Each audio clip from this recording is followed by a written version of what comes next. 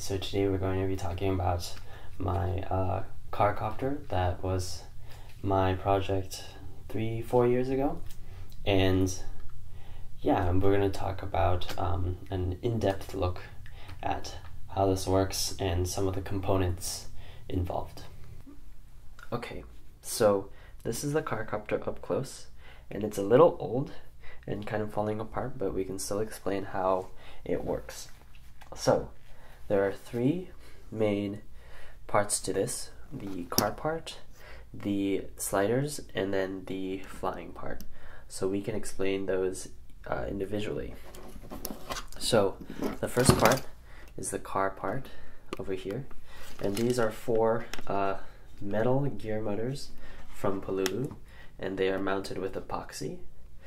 And on each of them is a omni wheel that looks like this, and it's a wheel that turns this way, but also has rollers on this side that roll this way. And if you put them in a configuration like this, they are able to move in any direction and also rotate on itself. So that's really useful for mobility, and that's why we use them. And here's just some Velcro for where the batteries go. And these wires go into these holes down here and go through this hole and goes into this motor control down here, if you can see. And that's a little chip.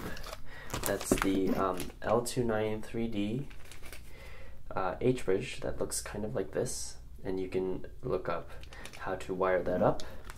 And those wires, all of those wires are the yellow wires here, and they go into the Arduino Mega that's down here. And I'll explain a brief thing about how the Arduino Mega works a little later. So that's the car part.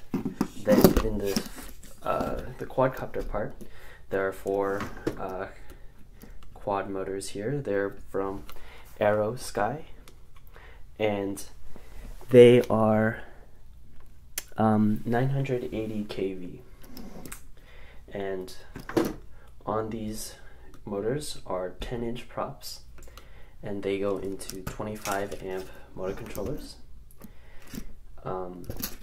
And these motor controllers are put into this flight control board. This is the Hobby King flight control board right here. So yeah, and that's the flying part. And then the sliders, I took them off, but these are the motors. These are micro metal gear motors, also from Polulu, with their wheels that they also sell. And these are mounted on this side. So they go here with epoxy, and then the wheels, as they turn, will extend these sliders like this. And these are 3D printed sliders. So that's essentially how this works. So what the Arduino does is it takes the signals from this transmitter and it goes into this receiver up here, and these signals, these PWM signals, go all into this Arduino Mega. And what the Arduino does is it checks the state of this potentiometer here, and if it's past a certain point, then it's in car mode. So all of these signals will go into controlling the car motors. And once they are switched past another point, then the sliders, the Arduino knows to take these sliders out and to forward all of the signals from the receiver to this flight control board, which has all of the accelerometers and all of the capabilities to operate this as like a normal quadcopter. So yeah, that's essentially how this works. Thank you for watching, and if you have any questions, you can go ahead and put them in the comments below and I can answer them. See you!